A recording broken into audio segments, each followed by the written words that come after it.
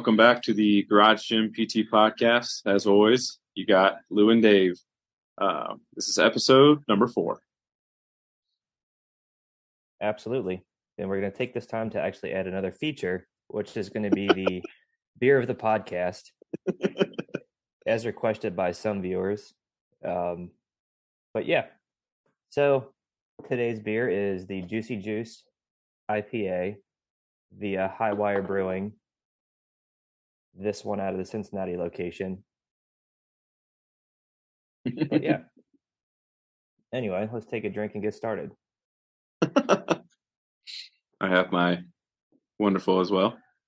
So kind of building off what Dave and I had been talking about over the last 2 weeks. We covered volume. We talked about frequency. Today we're going to talk a little bit about intensity. So intensity basically is just the difficulty of the work you're doing. This could be the weight. This could be the resistance used in whatever exercise you're doing. So maybe band, chain, whatever it is. For running, you could look at intensity as the speed. Basically, you could also tie this in kind of with volume. Like we were talking about last time, you can go and kind of combine volume and the load, which is basically a combination of volume and intensity, which you can calculate that by looking at the sets, the repetitions, and then the weight or whatever resistance you're using. And that can help give you a full calculation on that. One of the things about intensity that I think is important to monitor is, I guess, one of the things we don't really always think about is, heavy weight, strain on the musculature, but then also just the neural demands that come along with that. We'll kind of dive into that a little bit more and what we mean by that. But Dave, I'll let you take it away. Yeah. To give a little bit more preface to that functional definition, intensity is usually expressed as a percentage of your 1 rep max. So the weight's kind of irrelevant. So there's always going to be relativity to your max, whatever that might be. So he spoke towards running, endurance athletics. This is typically your max heart rate per prescribed zone. All right. So you would have like zones. I think it just goes 1 through 4 to 5, depending on who you read. Yeah, it depends on who you're going to use. Yeah, so it's an expressed max of your heart rate. We don't really need to get like a calculator, but usually 220 minus age is accurate enough to get your max heart rate and be within ballpark. Mm-hmm. Obviously, the 1 rep max is an absolute test of strength, and then from there, you would build off of it. So a lot of times you'll see this expressed as higher volumes and lower percentages, and lesser volumes and higher percentages. And you can even use a Prilipin chart to see exactly how these are supposed to be expressed as you go into like a peaking phase. So this chart accurately shows desired sets reps within a certain percentage range to achieve a desired goal, which is seen in a lot of traditional squat cycles. Yeah. Another thing that people use to account for stress would be an RPE scale, going 0 to 10 or 1 to 10, once again, depending on what you're using.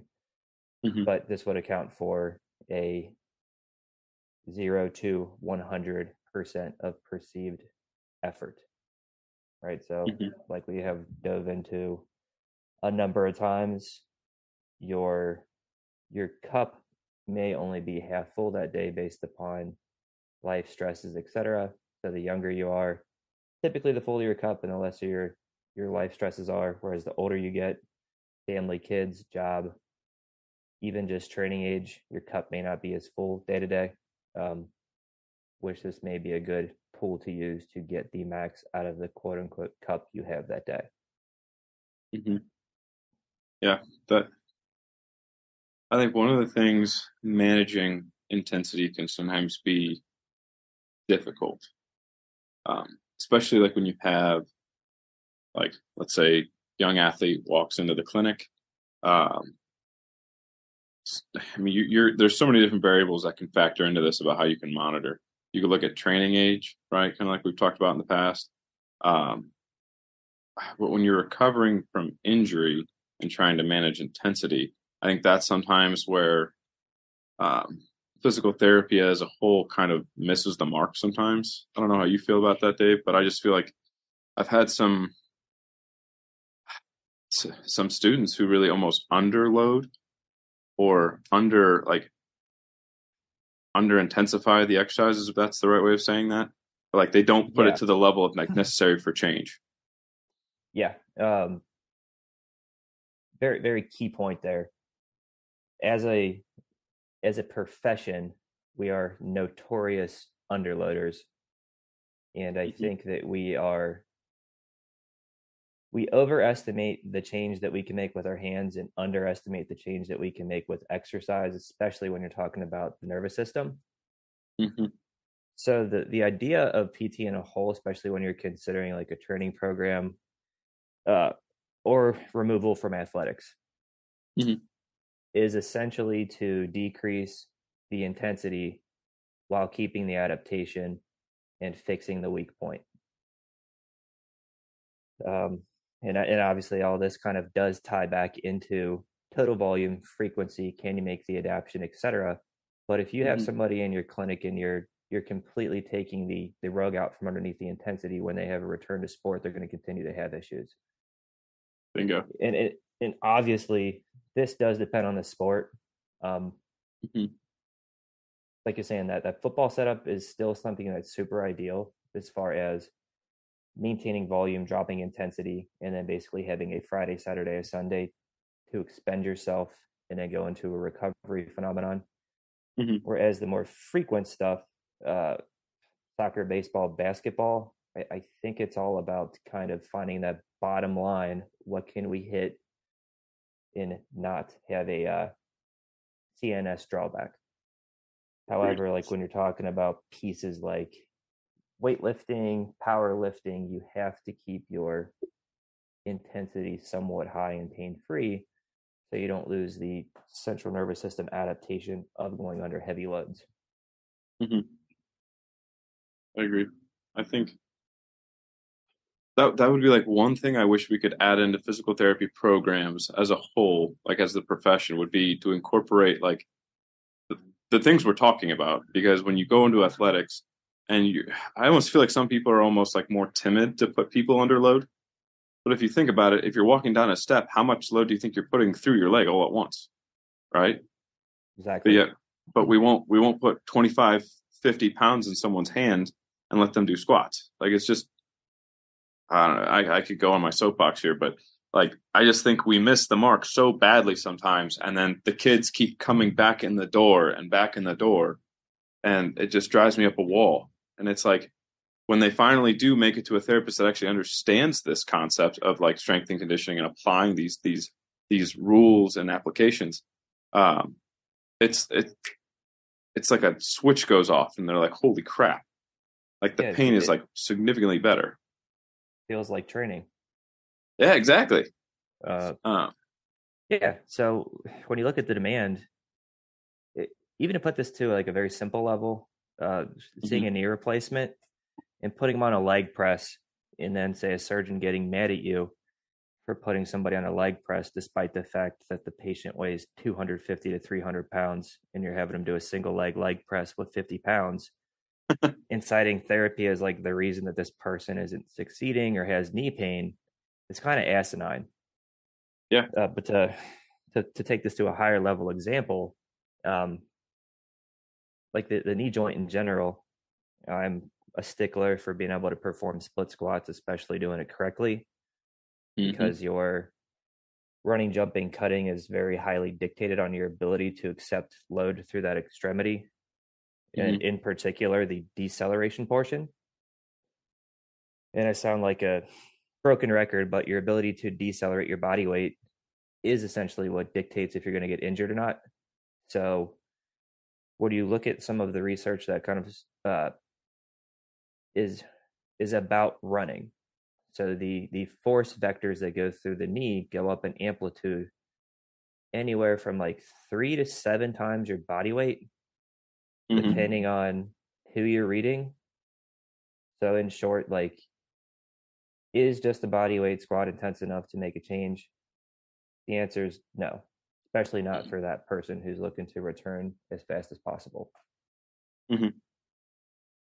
So if we could make any types of changes with an athlete, um, loading wise, like so, for example, I have a post-op ACL right now who um,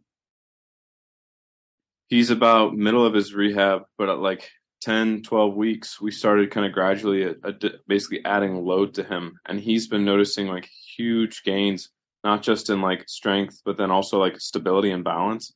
And it's like, oh, huh, we start adding strength training to this and you get stronger. Yeah, nail on the head, huh? Yeah, I know. It's like, huh? It's like that. Yes, makes sense. But then you look at it all and you think about how back, if you were to go back, like maybe, I want to say maybe 5, 10 years ago, people would have looked at you like you had four heads asking an ACL to do squats with load at like an early phase of the rehab set, like big Yeah, time. depending on the phase, yeah. Yeah, Um, just oh man. I guess like we can kind of even just use like the ACL Hmm. as the example. Shoulders get a little bit more complicated. Um, Yeah, I agree. uh, I would just argue because it's a ball and socket joint relative to a hinge. So the hinge you can account for uh, change easier. Hmm. Um, but what I've noticed too is getting somebody to about 80 to 90% of function is very easy, Hmm. and then the ramp up back into uh, sport or hobby is always kind of the hardest part. Meaning that like there's a perceived idea that they had of where they used to be, and they're not taking that past person and deleting it and reestablishing the intensity numbers. Yeah. Right. So your 300-pound back squat that you did before you tore your ACL is no longer your 300-pound back squat, and it's borrowed. Hmm. So therefore, at some point, you have to establish a new one rep max, and then that is now your 100% intensity, and drop the comparison to build it up. Hmm. I think one piece we did miss at the beginning is it's only 100% if your form sticks. Okay, Hmm. so the second you deviate when you're going for a max effort, you call that lift and you get done with it. And then that Yeah. should be your quote unquote training max, Hmm. because you want to hammer in the neurological adaptation correctly. Yeah. Otherwise, you just ingrain those bad movement patterns, and then you're just asking for things down the line if you continue to try to progress the load with that type of pattern. Right. So your ACL being the example, if you squat with knee valgus, which could be for a number of reasons, maybe Yeah. that's like a whole episode within itself. But are Yeah. you risking a meniscus tear? Probably. Hmm. Um, but yeah, so actually establishing your neurological one rep max is probably a concept that you want to use. I agree. And then I think in terms of progressions, um, I've had a few patients come in where, uh, let's say I had like a patient with chronic ankle instability, where they would always squat and they would lead forward to the toes. But then as soon as we made those changes in ankle and like pressure through the foot, they felt quote unquote weaker, right? So like we've completely changed the mechanics from bottom chain up, and so her perceived intensity or her RPE, whatever you want to call it, uh, had gone up significantly, but at a lighter load. But now that she's kind of continued through that and she's progressed that back, she's actually been hitting more PRs than what she had before that. Yeah, and in that specific example, I would speculate that she's probably quad dominant. Then you Hmm. shifted her back and her foot, and then she started using low back, hamstrings, and glutes along with her quads. So, step back actually allows you to activate bigger, stronger muscle mass in conjunction with your strength and grow. Um, I guess like in an example like that, so somebody comes in, let's just kind of lay out this arbitrary example. Hmm. They're seeing you for whatever the issue may be. Okay. But Hmm. let's say you still want to keep up volume and some intensity. What's like a general rule of thumb that you try to give people to keep training volume going while managing intensity? I guess I could like give you an example. Like I really like telling this person to hit tempo. Hmm. So as long as like it's not painful, um, I think a lot of tempo training is done somewhere south of about 60% of one rep Hmm. max. So I usually ask people to start at like 50% and then maybe do something where it's like a set of 3 to 5 where you're having a 3 second eccentric, pause in the hole, establish a good position, then drive up. Hmm. So that way you keep adequate loads at that actual intensity, but it's still perceived as being a hard workout Yeah. because of the time under tension aspect. Yeah. I've done that before. Another thing I've done is I've also used a lot of like exercise variation. So like let's say your your back squat, let's just use back squat, is like it's uncomfortable. You get down to the bottom of the hole, and then coming up and out of it, you have a little bit of pain. So like some different things that I've done to kind of either shorten the concentric or um, maintain loading is like, for example, the Louis Simmons box squat. Love it. I'll use that. I'll modify that. That way we have less time going from that eccentric phase into that concentric portion, right? They can actually kind of sit back, set, and then they can go and kind of prepare themselves for that concentric aspect to it. Um, I can add band assist to that to make the concentric portion even less difficult and a lighter load or a load that they've been struggling with so that they can still get that aspect and kind of lower that into the hole too. I kind of will modify and switch the exercise based off what the symptoms they report to me.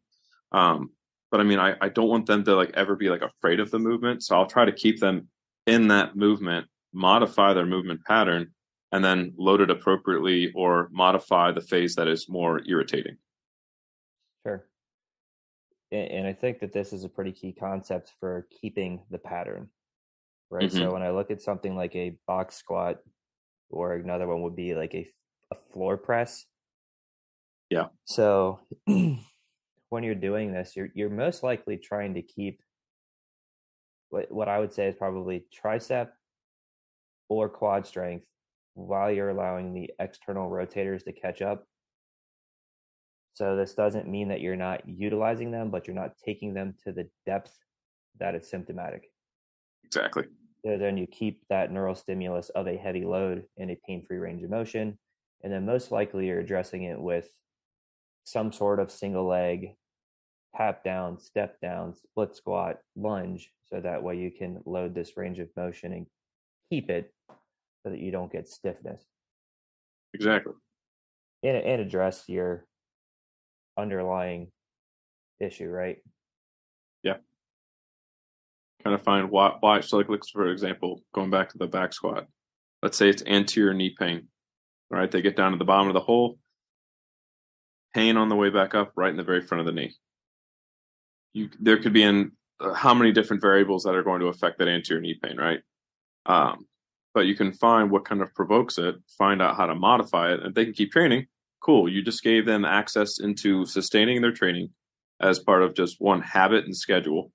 You don't take them out of their basically out of their habitat because they can sustain that community aspect. So not only are we affecting their ability to keep training, but then also the psychosocial aspect of it too. Um, I know I mean, for example, you and I have both gone through phases where we get hurt or, we can't train. I mean, like you've told me and I've told you, like just bugs the heck out of us. Like we want to be able to train. It's depressive, It like is. as far as all that stuff's concerned too. Like finding a way to keep your athlete in the gym or a part of community, assuming they can do it smartly, really helps them from going other places. Um, Hmm. Apparently, Australia is recommending exercise now as a depression treatment, Yeah. and it's like 1.5 times more successful than anything that they have. Even antidepressants. Yep, Like that's insane to me. But it's also like why wouldn't you want to exercise? almost like what we're built to do. I know. Um, Move. Who would have thought? so I will give like a caveat to that anterior knee pain thing. Hmm. So the box is probably great if you have like an ankle limitation, guys. So like Hmm. don't think that a box squat is always the substitute. Okay, so if it's more of like a knee, quad, patella tendonitis type of issue, the box squat is kind of the antithesis of what you would likely want to do for that as well. So Hmm. please choose your modifications correctly, meaning that tendonitis responds really well to a bunch of time under tension and isometric holding, whereas other Hmm. versions of anterior knee pain or hip pain may respond very well to a limited range of motion for the time being. Yeah. Yeah. I think this is kind of a good segue into maybe what Dave and I will plan to do with this is if you guys want examples, um, maybe we'll put up a question later on the Instagram and we can ask people, shoulder pain. Well, give us a type of shoulder pain, or maybe what movement you struggle with, and maybe we can, provide a few. I wouldn't say solutions, but some entry points for you to kind of maybe modify or adjust, and then we can take it from there. Yeah. Um, Even to like extrapolate on that, like if you want us to cover a particular type of rehab, say you have post-op shoulder, post-op knee, etc., yeah, we can kind of just like walk you through a thoughtful and logical way to go through a post-operative phase of rehab to eventually Yeah, allow you to accept load again at your higher intensities. And bingo. luckily, it all does kind of like go back to these three pretty basic principles of strength and conditioning. Um, and we'll just get more detailed with it. Like the type of muscle contractions that you're trying to place emphasis on will dictate your intensity as well.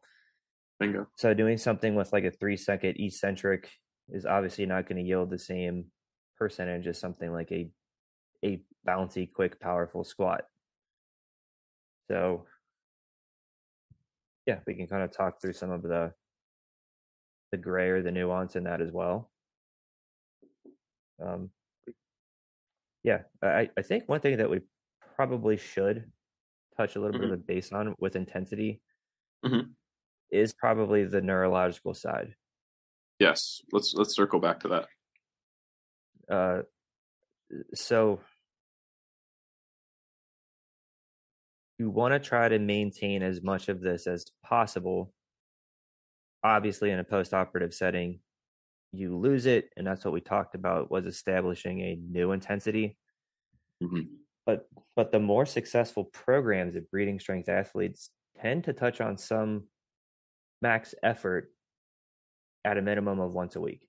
Um, a Hmm. lot of them follow upper, and then a lot of them follow lower. And then if you're doing conjugate, they change the variation every time. Hmm. Um, if you're doing Bulgarian stuff, you might work to a max within a training session 3 to 4 days a week. But the reason that this is imperative is because you want to keep as high an expression of explosiveness as possible when you're talking about a sprint or a 1 rep max lift or a box jump. You need something that's going to dial in your nervous system. Hmm. I always like to think as like you're priming an engine kind of a thing. So, like one thing I've had a lot of my athletes before, either competition, lifts, if you're going to be using particular muscles for a long time or repeated efforts, like in baseball for throwing, I'll have them prepare by utilizing a similar or maybe lesser intense um, movement to kind of prep the muscles, prep the movement pattern, kind of stimulate the system, kind of get things going. And then after that, as they continue to build through that, you kind of see better jumps um, in terms of athlete preparation and also like just confidence levels. Um, and I think when they are dealing with an injury, sometimes that also provides like if it might be bothering them a little bit and they go through that dynamic warm up and then pain kind of subsides, blood flow, muscle contraction, dialing things up. That also provides that increased level of confidence as they try to work back into the sport too. Uh, in terms of loading and motor recruitment, we could go into that. I'd like to save that for another episode in particular. Um, Sure. so we'll talk on that a little bit more. But in terms of like neural preparation, dynamic warm ups, 10 out of 10 every time. I've seen too many athletes at high school games this spring, either baseball or track, and they're sitting there doing a static hamstring stretch before a sprint. And I'm like, oh Christ, okay, I'll see you in like probably a week or two. Here's my card. Just like stuff like that. Oh Yeah, man. and that's a very interesting topic to touch on within itself. Like, when is mobility good versus bad? Hmm. But this maintenance of intensity can even look as something as simple as maybe you have an exercise and directly after it you have them go into a 2 or 3 high jump, broad jump type of deal for max Yeah. effort, right? Hmm. So the idea is that you're trying to get as much of the muscle fiber to fire as possible to maintain explosive adaptations. And that can be expressed whether it's through weight, whether it's through speed, whether it's through bounding, or something like a plyometric push up, assuming it's symptom free, of course. Hmm. But yeah, the idea is to sprinkle this stuff in at a low to possibly moderate volume Hmm. and pick it smartly, likely towards the beginning of your session when you need the CNS to be the most ready. Agreed. I think actually we covered post activation potentiation on the lab with Yep. Brandon and Alex. We talked about that.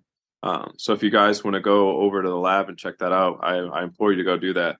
Um, we'll probably incorporate um, maybe different dynamic warm ups you could include, say for like maybe Olympic weightlifting, preparing for deadlift, squat, or a bench.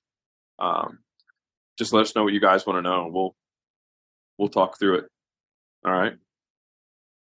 Anything else you wanted to add on intensity, Dave? Yeah. I think that topic's pretty well dead, and it'll kind of go Okay. into other pieces that we step into the future. But as far as like a broad umbrella, I think that's probably a pretty good place to start. Now you can pick off some of the other pieces that we still have to touch on. Sounds like a plan, man. We hope you guys enjoyed our conversation here today. We will see you guys in the next episode. Yep. See you next week.